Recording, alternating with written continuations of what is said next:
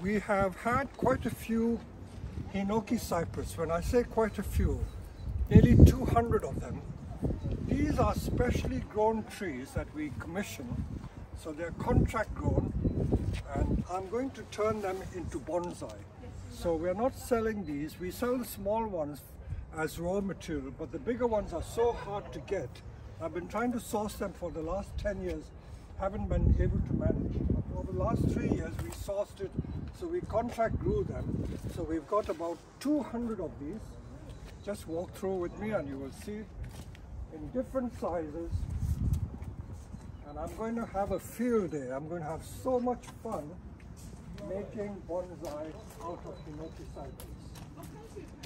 So these are all Hinoki cypress. And the Hinoki cypress is characterized by these lovely shell-like foliage. I will show you what big trees look like, because the Hinoki is quite a big species, and in the species there are many different varieties.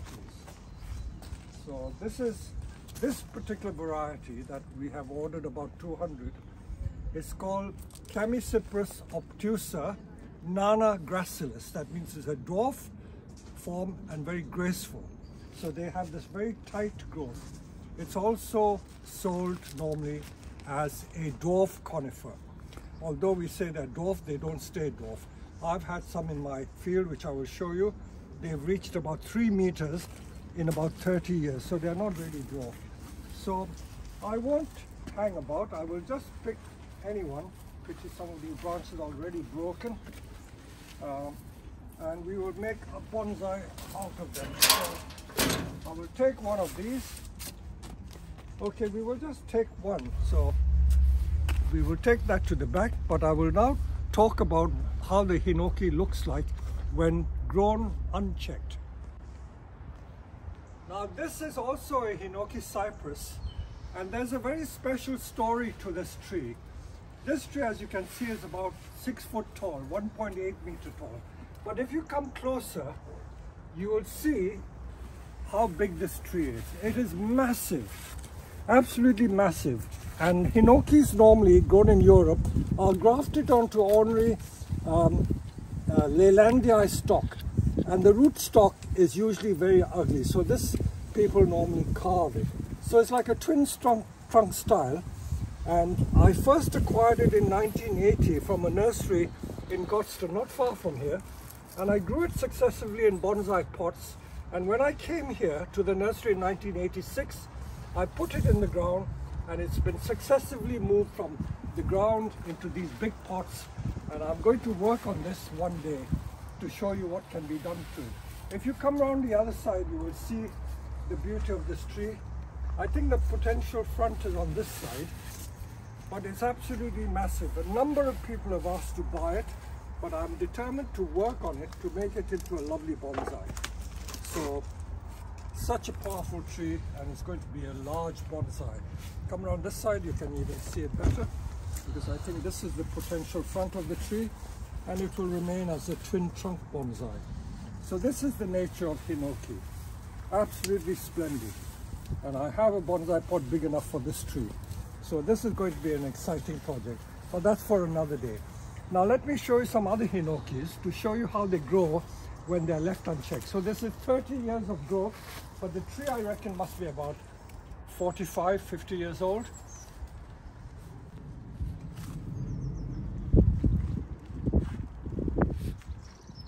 So I thought I'd show you these Hinoki cypress. These big trees, 5 of them, I imported from Japan about 25 maybe years ago. And as you can see, they are absolutely straight trunks. And this particular variety, I don't think it's the one that the Japanese grow as timber trees, but you can see the habit. They tend to grow very, very straight. It's an ornamental variety, very similar to the obtusa, but it's not the nana gracilis, but it's certainly one of the obtusas. Dead straight trunks, and they make beautiful trees. So I was hoping to grow them into garden trees, or to make it into a grove even, in a big pot. But I have also air laid the trees. At the top here, you can see where it has been cut, And about 5-6 years ago, I air-laid the tops of most of these trees and made small bonsai from them, which undoubtedly people buy, so I don't have them anymore here. So this one was, I think, this was air-laid. So you can see, if you air-lay the top, you get a lovely tree, and you still have a lovely trunk. So this is the habit of the normal Hinoki, which we imported from Japan many years ago. And this is not the same as the Nana gracilis. I will show you some large Nana gracilis which we grow in our field as ornamental trees. So let's go there. So this is another Hinoki cypress. This is the Nana gracilis, the dwarf Hinoki cypress. So although it is dwarf, you can see it's already about 10 foot high, 3 meter tall. And like all these grafted Hinoki cypress, you can see it's got the bulbous graft at the bottom. So this tree was planted here when I made the pond in 1990. So this tree has been growing here for the last 31 years, and I reckon this tree would have been 20 years when I planted it. So this tree is about 50 years old in real age. So 50 years, it's only not that much. So you could say that they are dwarf trees. I've got a few more there. That's in the distance there. If you look at that tree, that's a Hinoki cypress also. These were pruned in another video I did a couple of years ago. And I've got another one over here. That's also the Nana gracilis, about 10 foot tall. You see what a beautiful habit it has. It has a beautiful conical shape. So that is the Hinoki Nana gracilis, grown as an ordinary garden tree. And if you come close, I have taken quite a few air layerings. But those air layerings are not as easy to root as the ordinary Acer or hornbeam air layerings. I have found that although they air layer, they sometimes can take more than a year. I have even found that there was an occasion when some of these took 2 years to root. So I haven't bothered to open the bags yet, but I hope they will root, but they are very slow in rooting. So I will try and see how these plants behave when you air lay them. Obviously they're not as vigorous as the grafted trees, because when you graft onto Leylandii stock, they grow at a much faster rate. So we will see. Now, to my right here, this is also Hinoki cypress. This I also brought from Japan back in the mid-80s. When I used to go to Japan every year, we used to bring about 2 containers of trees. Now this Hinoki is the Hinoki which is used in Japan as a timber tree. All the construction work, all the houses, they use the Hinoki as a timber tree and for making all these shoji screens. And you can see why they use Hinoki, because it's got a very straight trunk, absolutely straight trunk. So this is the Hinoki species, which is quite a big species comprising many different varieties. But what I'm going to work on today is the dwarf Hinoki cypress, which is Chamaecyparis obtusa Nana gracilis. So we'll have a go at doing that one. We're grown in the open ground, and the soil is a very clayey soil, but all very rich soil, and the trunk is quite nice.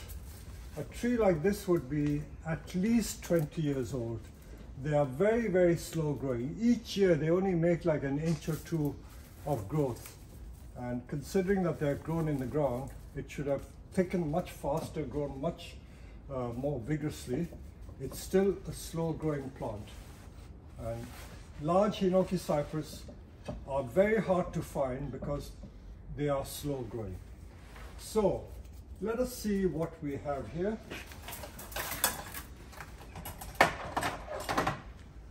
There's nothing like working on these nursery plants because They have so much potential. Sadly, one of these branches have broken, but you've got to take the rough with the smooth, and although it's broken, it's not the end of the world. And because the Hinoki cypress is such a rare tree, I will use these branches for making air layerings. And if I can just give you a few tips about air layering, most evergreen conifers, like juniper, they grow best from heel cuttings of this semi-hard wood. And the ideal thickness is about the thickness of a matchstick, this thick. That's what we call a heel. The heel is when you tear it from the wood. You tear that from the wood, that's called a heel. So that's called a heel cutting. And that's what roots most easily. If you were to just do a nodal cutting, a nodal cutting is when you just cut at the node. So if you cut just below a little shoot like that, that's called a nodal cutting. So that also roots.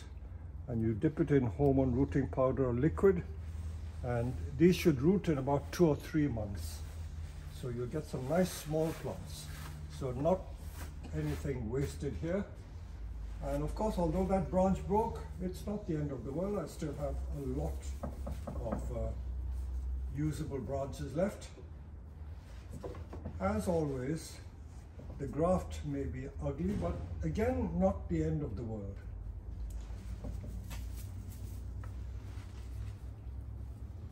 When trees are grown in the open ground, they produce branches willy-nilly all over the place. And because in bonsai we are trying to make the image of a tree, we try to keep the thin branches to use as the usable branches and have a fairly straight looking tree. This is by no means the thickest of all the Hinokis. We've got Hinokis which are much, much thicker than this. I will look at some of those as well. Now, these branches here are very usable branches. So I can see straight away that as I proceed up the trunk, I will get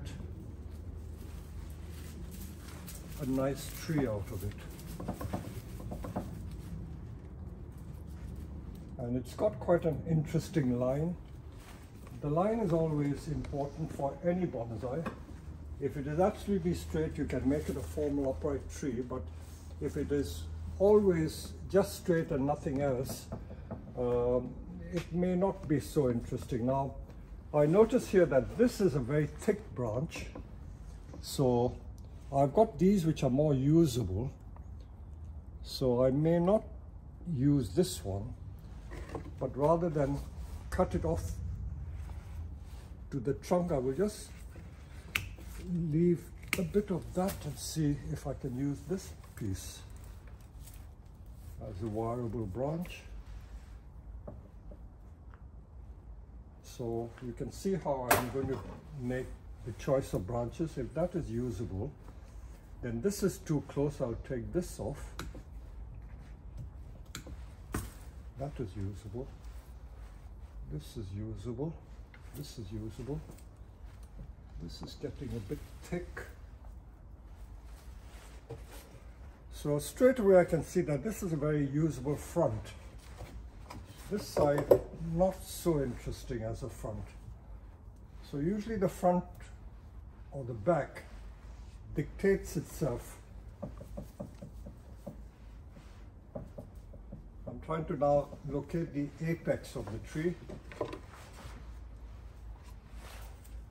This is a possible apex, but let me see if I can use the entire height. Now again, I've come across a very vigorous branch here, very thick branch, and if it's too thick, the chances are that they are not so usable. So I will take that very thick branch off, so you can see what a thick branch I've taken off. So lots of cutting material I have here, and the rest is now just wireable. So it's not too difficult from here on. So with just a little bit of work, I can see myself producing a reasonably nice tree. So let's proceed by doing some wiring. This is 2.5 mil wire. I mentioned the grades of wire because many of you have asked me to tell you what wire I'm using. Although mind you, the size of wire depends on how flexible the branch is, not necessarily how thick the branch is. So I'm going to do again 2 branch.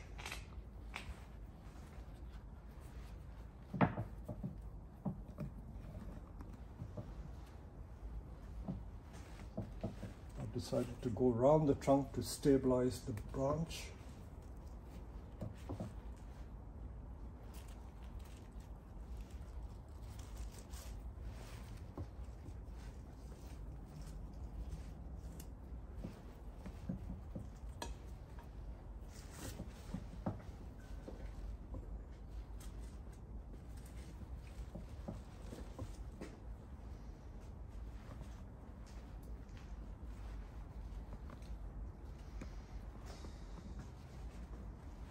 Subsidiary branches need to be wired as well to make the pads.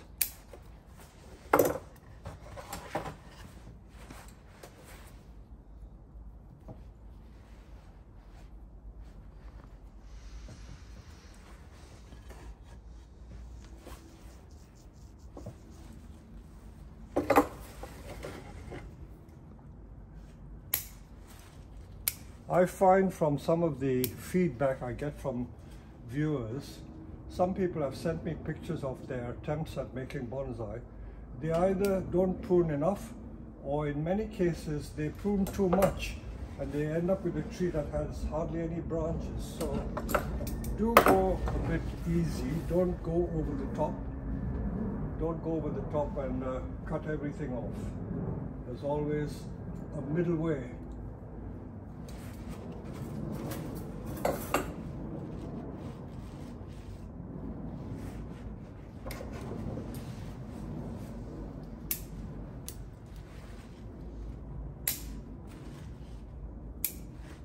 So with this species, the most difficult thing is being able to obtain these plants.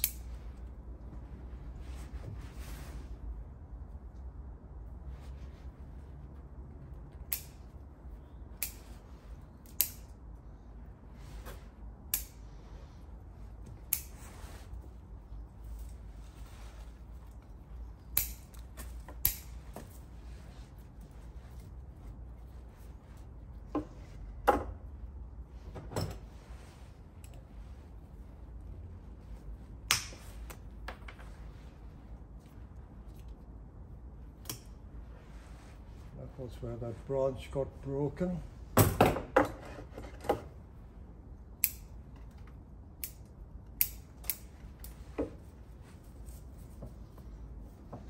So if you notice what I do, I don't draw a picture.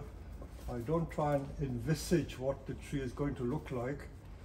I've always said that there are people who do their bonsai creation in that fashion, but that is not my way of doing it. Not that it's wrong, it's just that I have a different approach to doing my bonsai.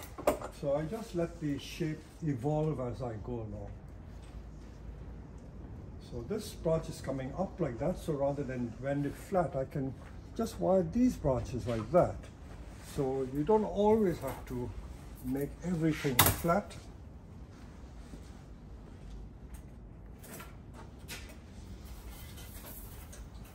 Again, I can't emphasize enough the importance of using the right grade of wire for each particular situation.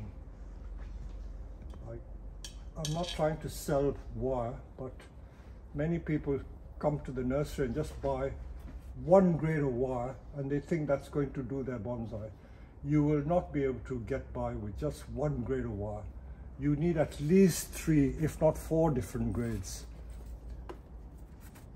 So here I'm using 2mm wire, which is the most popular size wire.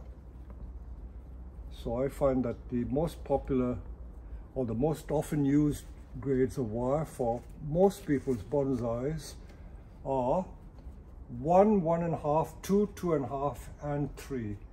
And if you get into bigger trees, then possibly 4 or 4.5. But those grades 1, 1.5, 2, 2.5 and 3 are the most widely used wires.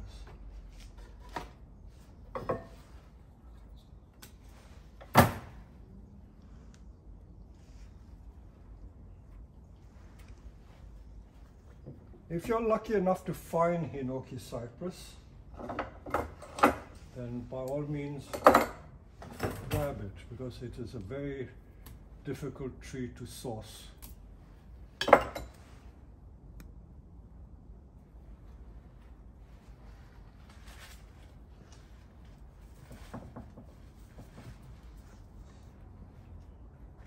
I will talk about the repotting when I come around to doing it, because you can see this is growing in virtually like a clay type soil, but you see how healthy the tree is growing.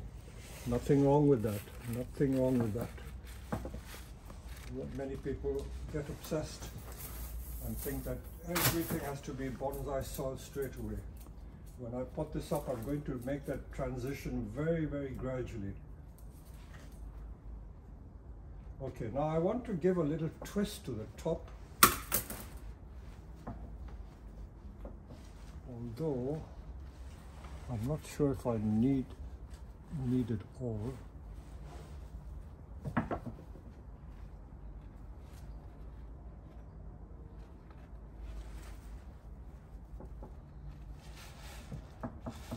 Okay, if I'm going to use the entire trunk, I might as well do a bit of trunk splitting. Trunk splitting is such a useful technique. It makes the bending much easier. So, for those of you who don't know what a trunk splitter is, let me just remind you, that's a trunk splitter with a narrow blade, and it comes together like that. So it makes an incision like a jaws of your teeth crunching together, and you split the trunk completely through and through. And that helps to bend the trunk more easily, because the wood can slide over each other.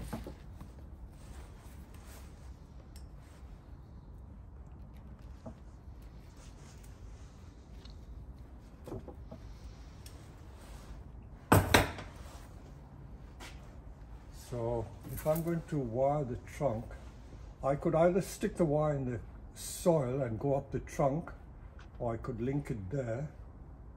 No, I probably won't link it there. It may hurt that trunk. Oh, I might do that.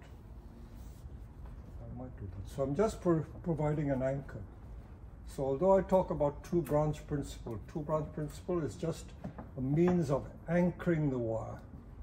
Simply anchoring the wire. Once the wire is anchored, then you can proceed with the rest of the wiring. So that's anchored the wire. Now let me see how much I need. I will probably go up there.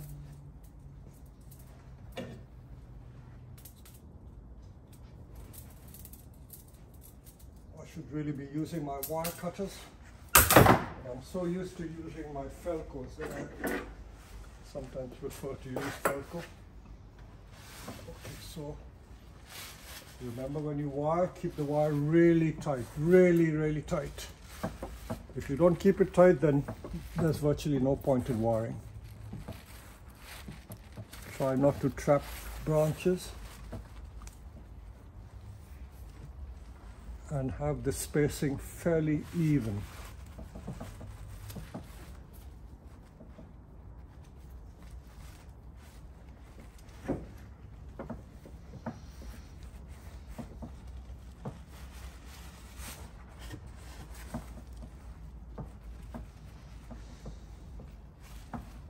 I hope you all have a turntable. We sell quite nice turntables aluminum ones, which are like the pottery wheel. But for large trees, there's nothing to beat a heavy-duty turntable like this. If you have small trees, they're okay, but larger trees, okay. Okay, I've kept that wire in case I want to manipulate it. I will then do that.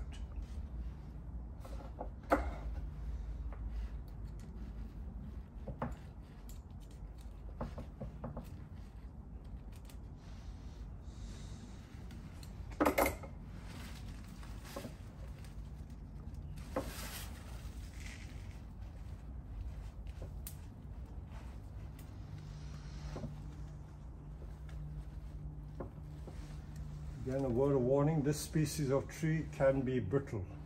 So don't press your luck too much. If you feel it giving way, then go easy on it. Okay, the next branch is there. Let me proceed up the trunk.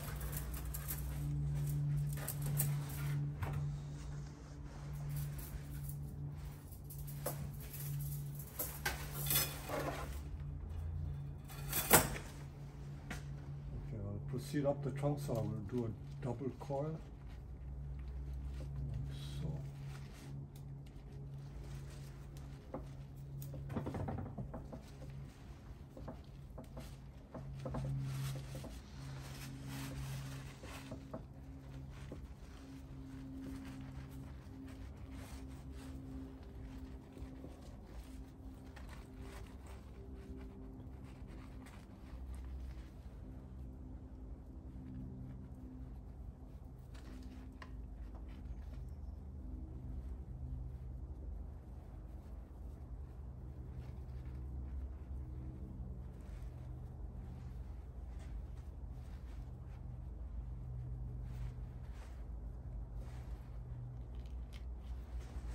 So I can see straight away this is redundant. I want space between branches, so I don't need that.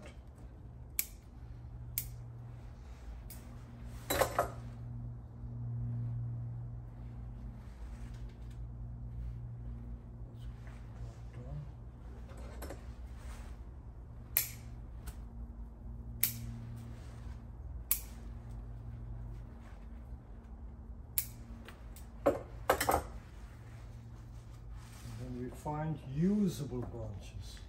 So these are usable branches, long like this, about 4 to 6 inches long. The lesser branches, if I see a potential for using it at a later stage, I will also leave it, but let me wire the usable ones first.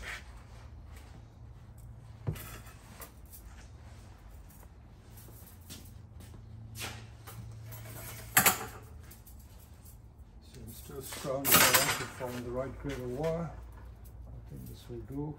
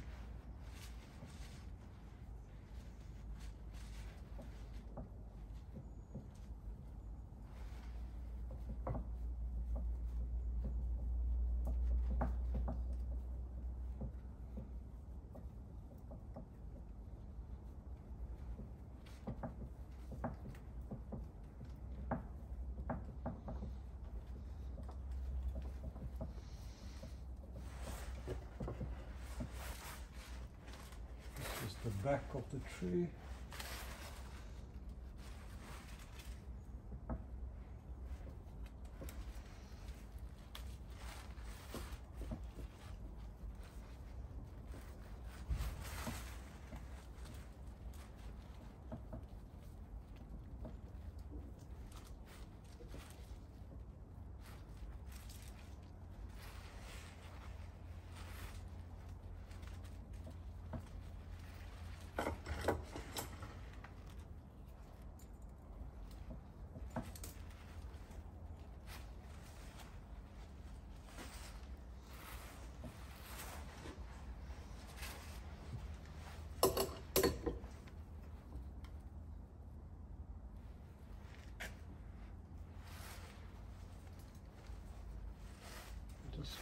realize I trapped one or two small branches, so I'm undoing the wire to do it again. You see I trapped some branches there, which was not nice.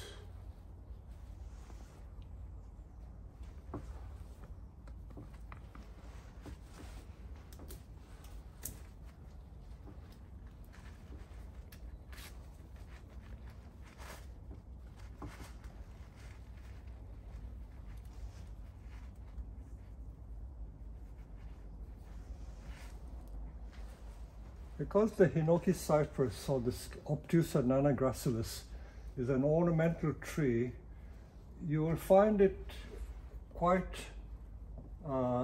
accessible in many countries. I remember when I visited Canada and the United States some years ago, I did go to some plant nurseries or garden centers, the equivalent of our garden centers, and I came across quite a lot of very nice looking Hinoki cypress. So those of you who are in the United States, don't be disappointed. You can find these trees available in nurseries.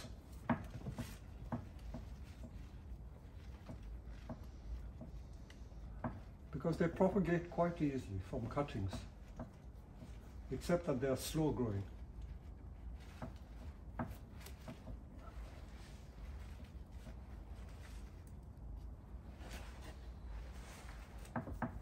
At the moment the tree has a lot of foliage, but once I get rid of some of the foliage, you will begin to see the tree. Now I'm removing some of these little branches from around the trunk because they are hiding the trunk, and if you can't see the trunk, it doesn't look like a tree. So as soon as you start showing the trunk, it begins to look like a tree.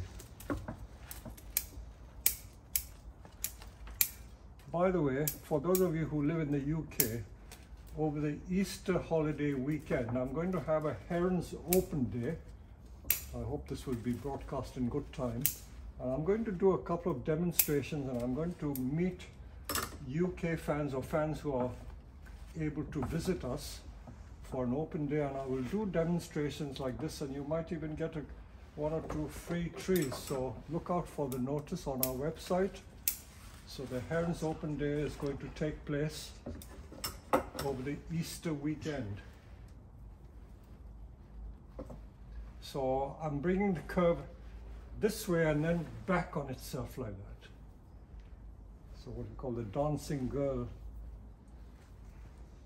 type of image. And then I will decide what to do with the top, because if the top is too dense, I may need to thin it a little bit. Now this is a little branch. I may just keep it because you never know, it may grow into a usable branch later on. So we'll keep that little one. Boil very carefully. I must admit that many of these branches are very brittle. They break from the trunk very easily, so they can be hard to handle. So I'm going to do like an open coil, not tight around this one. This is for the future. It's just to guide it along. So this is still the front. You can see how the tree is evolving as I proceed. And that is the top.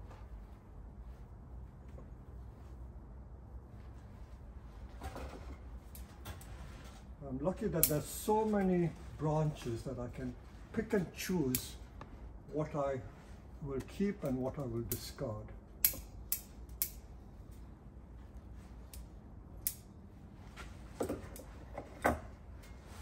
Really beautiful tree. It's a single trunk tree. Many of these nursery trees tend to have multiple trunks. I will find some multiple trunk situations and we will deal with those as well. So we will have a range of different styles. I recently did a video on the Buronensis multi-trunk, but that turned out to be a single trunk when the tree was completed. So watch out for that video. I've got so many videos in the pipeline, so you're going to have a treat because I've been busy doing quite a few videos recently.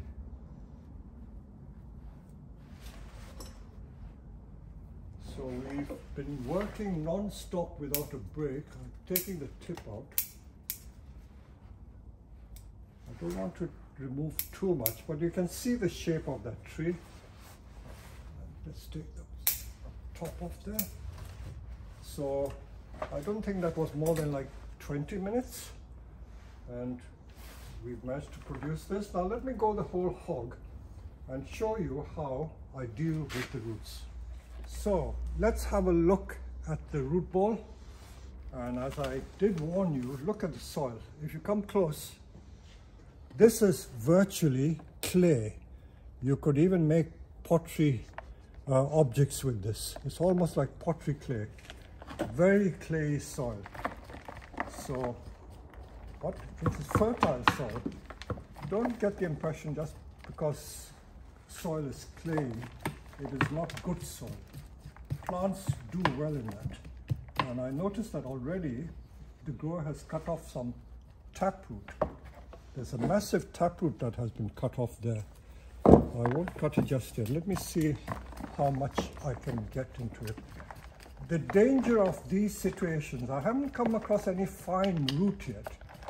If you remove all the soil, it can be detrimental to the tree. You could be knocking off a lot of the fine roots that are embedded in this clay soil. I've got to be so careful now making the transition. When I make the transition to putting it in a pot and using something near to bonsai compost, I got to be ever so careful. People get carried away and they knock off all the soil and they wonder why the tree dies. They see a lot of these pictures of some demonstrations where in Japan, established bonsai, which are already growing on a bonsai pot, they jet it with a jet of water and they wash virtually every grain of soil off, and then they start all over again. I still think that it is a dangerous practice outside of Japan. The Japanese know what they're doing, but if you're in a different environment, those sort of techniques may not work so well. And also the aftercare is very important.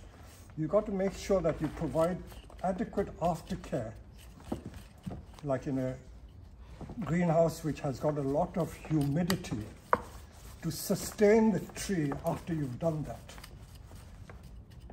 You see, I haven't found a lot of fine root yet on this tree. I've come across this great big taproot which went into the ground, and the grower obviously chopped it off when digging the tree up.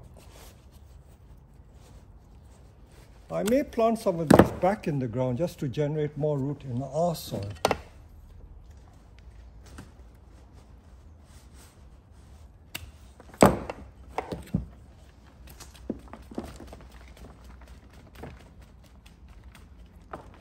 So I'm being ever so careful not to remove all the soil.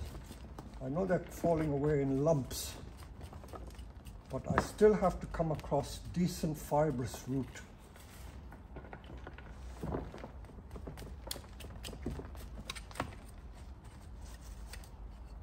So, how shall I pot it? I'm going to put it in a very generous sized pot because I don't want to cut much root at all. I want to retain a lot of the root. I will cut more root next year or in subsequent years. I think if I cut too much root, the tree will suffer. The trouble is these taproots not helping me get it into that plastic training pot.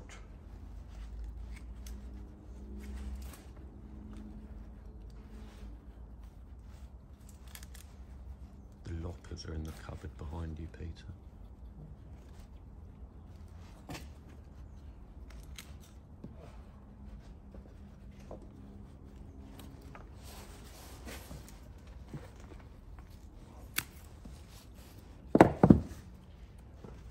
although these are stiff roots, there's always temptation to cut it off, just to sit it in the pot.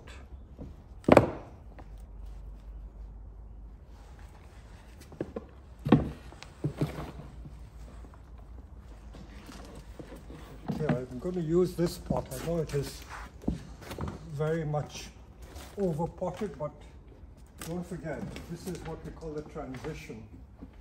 I want to stimulate the generation of roots. Let me tie the tree firmly so that it doesn't rock about when the roots are getting established. I am in fact being a bit impatient. One of my colleagues standing next to me has said, why don't you use a deeper pot? In fact, it's a very good point, because the roots are tending to go deep. It may be better to use a deep pot at this stage. So if I were to use a deeper pot, the logical thing to do would be to put it back in a flower pot like this.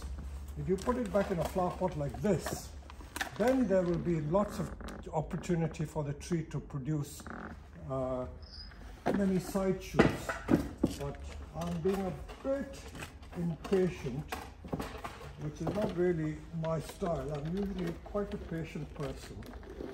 But I'm going to do a halfway house and put it in a deepish bonsai pot, like so. Knock off most of this clay soil as much as I can. And I'm going to mound it. So you notice that the tree is not in the ideal sort of position, because this soil root ball, the clay root ball, I don't want to disturb too much. And I'm going to tie it with heavy wire so that it doesn't rock around. Now let me prop the tree up. So the mixture I've used is composted bark, some akadama, and some volcanic grit. I'm using more bark than the akadama because I know that bark is a very good compost for most conifers. I do vary the compost with the different types of trees.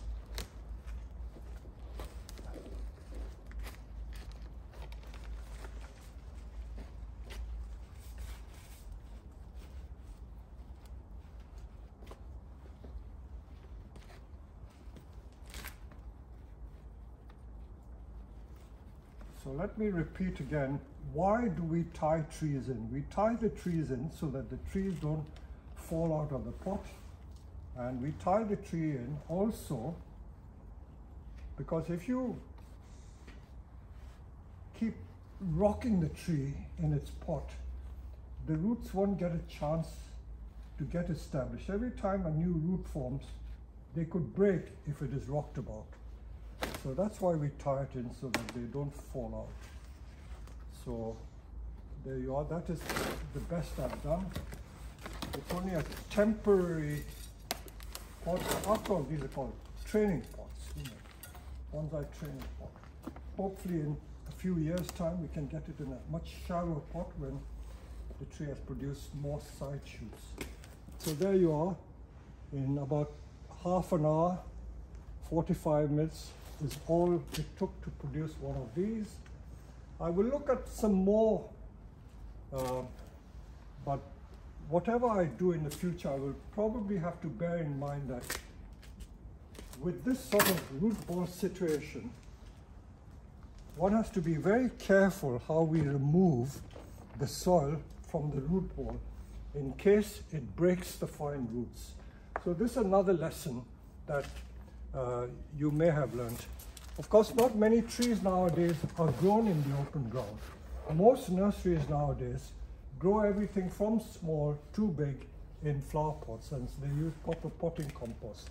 So growing in the open ground is considered a very old-fashioned method, but very effective method. So there you are. This is an example of a Hinoki cypress made into bonsai. The Hinoki, Chemicyprus obtusa nana gracilis. So hopefully we'll find some other examples which will be different from this one. There you go. So this is series 2 of the Hinoki cypress, and look at this marvelous bush, so bushy and lush and full of foliage, and you must think that this is a massive tree with a massive trunk. But let's see what is inside it. I've removed the hessian and let's have a look. And if you bring the camera close, on closer inspection, okay, the graft is there, quite thick. There are several thick branches here. 1, 2, 3, 3 at the base. Then it forks there. It forks over there and goes higher up. And there's a lot of confusion there. So you could easily turn it into a bonsai. I know that give me half an hour and can make it into a bonsai, but I'm wondering whether it is really worth it, because although it looks a bushy tree, most of it is branches. And when you remove the branches, you're left with a trunk which is barely an inch thick. It may be about 2 inches thick at the base. So this is a very difficult decision for me. What do I do with a tree like that? Shall I convert it straight away into a bonsai, or should I wait? So as we say in bonsai, you do have to exercise patience from time to time.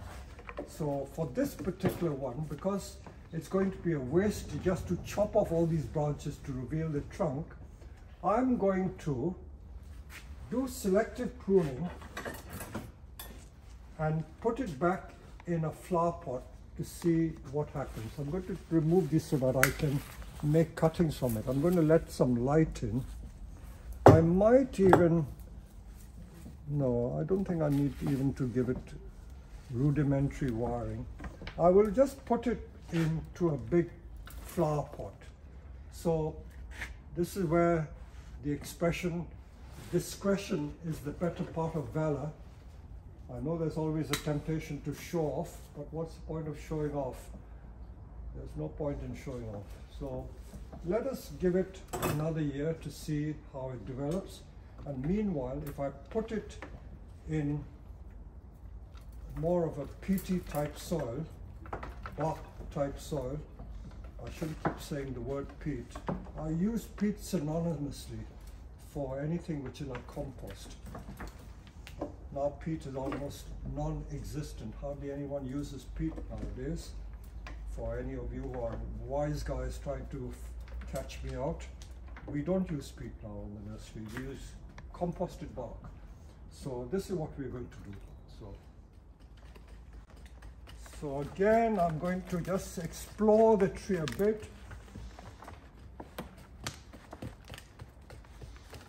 The object now is to get it to produce lots of fine roots into more of a standard type nursery compost rather than this nursery soil. This clay soil is very rich, but for the purposes of pot plants, this soil will be difficult to sustain the tree in a pot. If I were to plant this tree back in the ground and grow it as a garden tree, then that's no problem using this soil, because I know that the roots will spread into the rest of the soil. But if it is to be put in pots for most of its life, I think I need to change the type of soil. So this is what we call transitioning.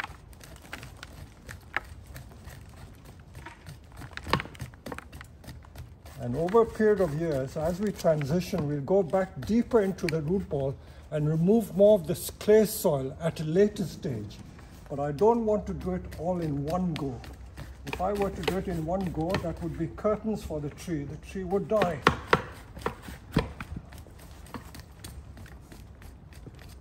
So that's as much as I'm going to remove. And we're going to use a very, I wouldn't say peaty. I keep using the term peaty. It's not peat. It is just a composted bark. So you can see it's professional bark. So we're using a type of bark soil. So that's what we use.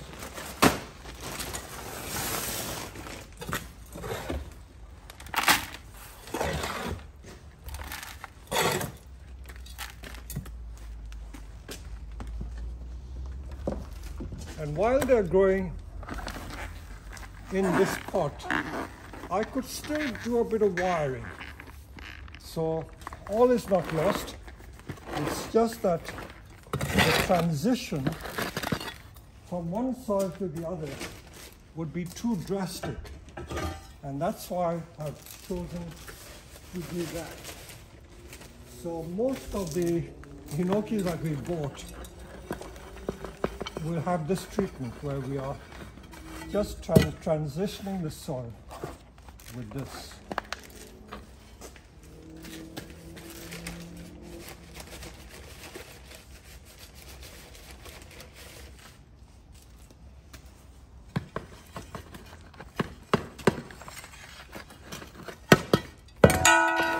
So I hope you're not disappointed with what I did, because I didn't actually make a bonsai. But this is a case where I'm looking to the future of the tree. Looking to the future rather than just making bonsai just for the heck of it. Because I know that if I were to make it into a bonsai, I would just end up with a bonsai with a very thin trunk. Wouldn't do justice to the tree. So leaving these as sacrificials, it'll help to thicken the trunk much more. And then when the tree is ready, in a couple of years, I will work on this tree. So that's the treatment I give to this particular type of tree.